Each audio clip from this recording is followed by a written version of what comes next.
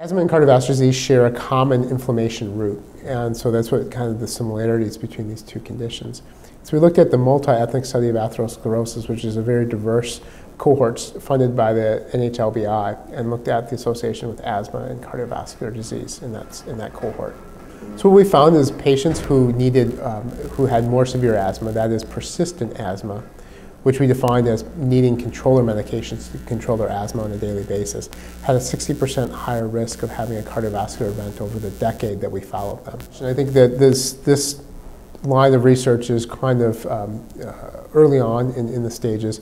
We can't say at this point whether it's truly asthma itself causing this increased risk, if it's a controller medications or a combination of both. More studies need to be done. There's limitations from having observational type studies, but I think what this really focuses on is that there is an increased risk, increased cardiovascular risk with patients with more severe asthma.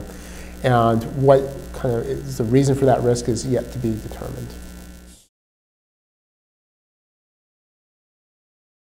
Asthma, as far as is becoming such a ubiquitous disorder, and there's so many people affected, and so there's a whole line of research just with the prevention of asthma and the pathophysiology of asthma.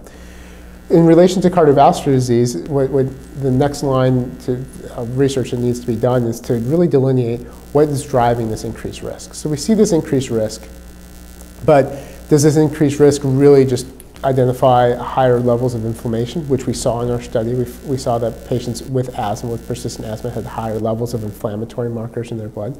Is it all attributable to that, or is it attributable to a combination of something else about the disorder?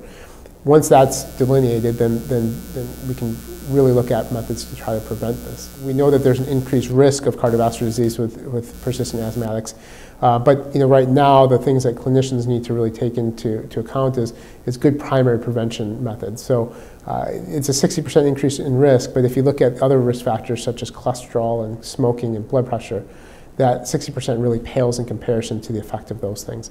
And so really being cognizant of primary prevention efforts in patients with asthma is key.